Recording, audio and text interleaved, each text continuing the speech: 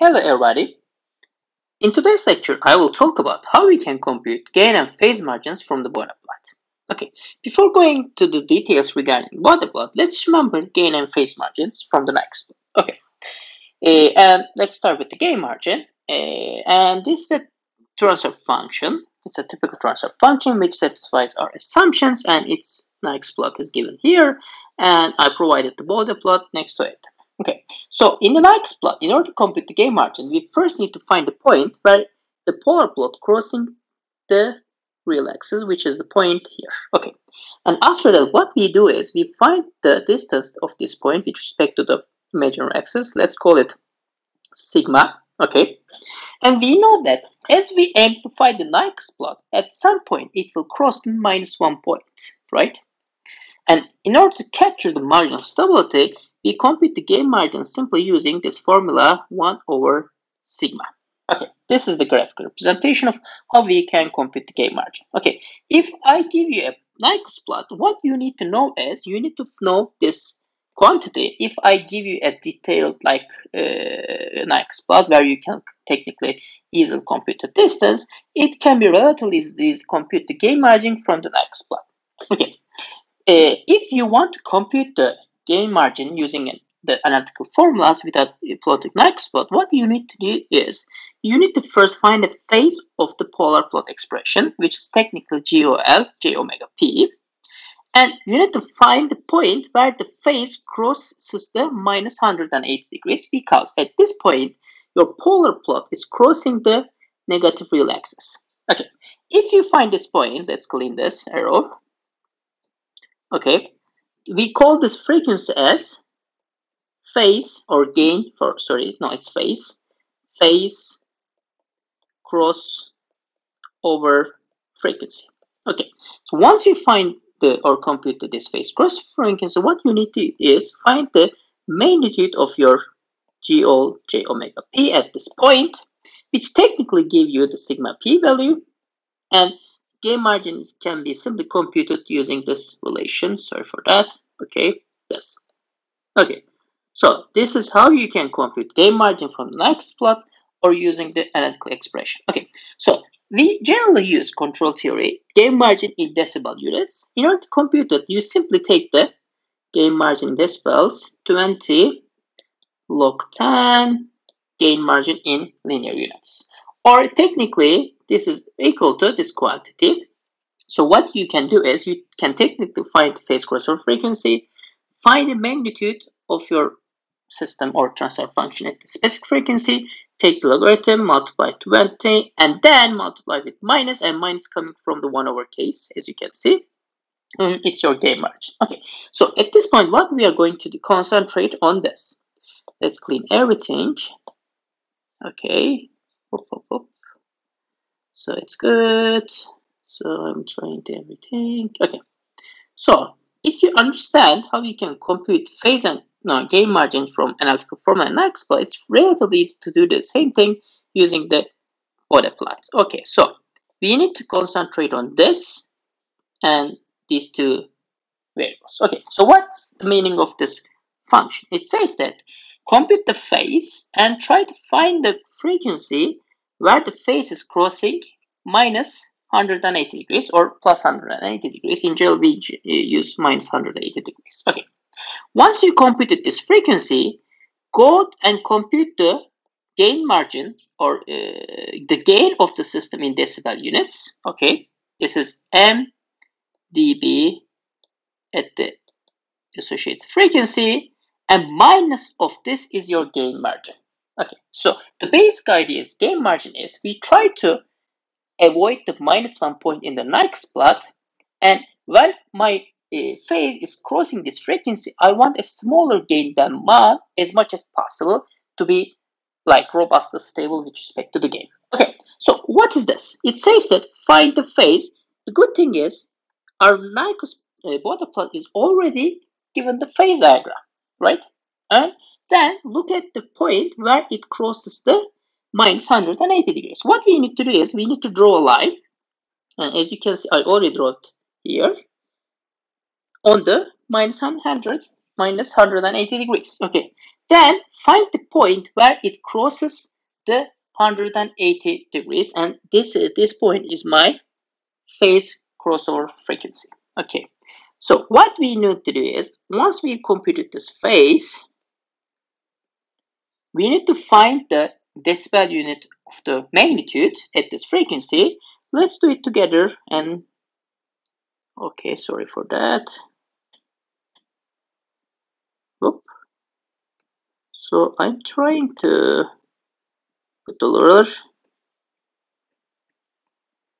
Okay, it's here, it's good. Okay, so let's draw a line here. Whoop. Okay, it's very good. Let's move it here. Okay, so once you draw this line, you find the point where your Bode plot crosses this point. Record the gain at decibel units. Let's call it, this is mg. Your gain margin is simply equal to minus mg. Or in a different framework, gain margin is equal to this distance. Okay. So, and this is your gain margin in decibel units. As you can see, for this Bode plot, gain margin says that it is 8.5 decibels. Okay, I think it's fairly easy. But one thing important is, your gain margin is positive if your gain is below the 0 dB line, which means that your next plot is smaller, such that it is away from the -1. If your gain at the phase crossover frequency is in this region, your gain margin is negative, and it means that the system is unstable.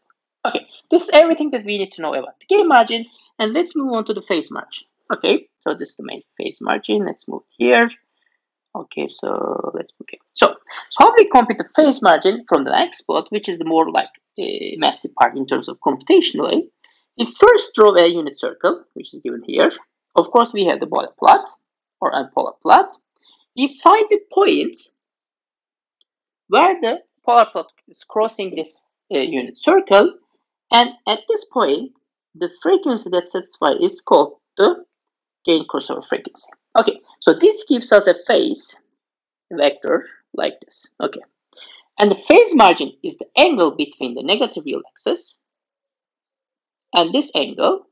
This is our phase margin, and for this system, it's equal to 40 degrees. Okay, and computation of this, both graphically and computational from the formula, is kind of harder than the gain margin, and phase margin is very important for us, and it's a good if we can have a way of computing it easily. Okay, so let's go to the analytical formula.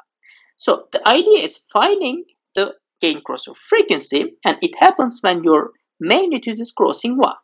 So we need to use this formula. The frequency that satisfies this is called gain crossover frequency, and in order to compute the phase margin, you need to simply compute the phase of the system at the specific frequency, plus pi is your phase margin of the system. Okay, so how we can do the same operation in the Bode plot, and we will see if it's easier or not. Okay, let's do it, and let's clear everything to make our life easier. Okay, it's good. Okay, so in this case, so what we need to do is we need to find when our magnitude is crossing 1, but our magnitude is in decibel units, so we need to look at when our magnitude in decibel units is crossing this 0 dB line. Okay, it's very easy. I need to draw a line at the 0 dB scale, which is given here already, as you can see. Okay, I need to find the frequency where, or point where it Bode plot crosses in this line, which is exactly here. This is good. Okay, so I've already computed my gain crossover frequency. Okay, now I need to find the phase margin. So what I need to do is I need to find or compute the phase at this frequency. Let's do it together. Okay, so I need to draw a line.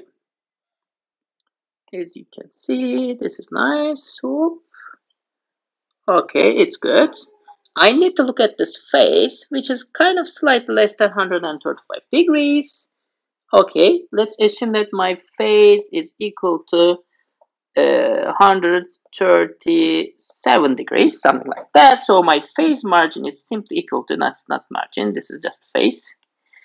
Okay, this is phase equal to pi plus this phase at the gain crossover frequency, and which is equal to minus 100 plus 100 minus 37 degrees, which is approximately equal to 42 degrees for the system.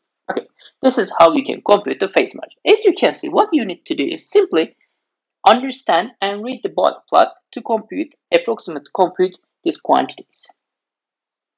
In general, gain margin is okay for both Nyquist plot and Bode plots. You can fairly easily compute them, but computation of phase margin from Nyquist plot is really challenging, but it's really easy with the phase margin Bode plot.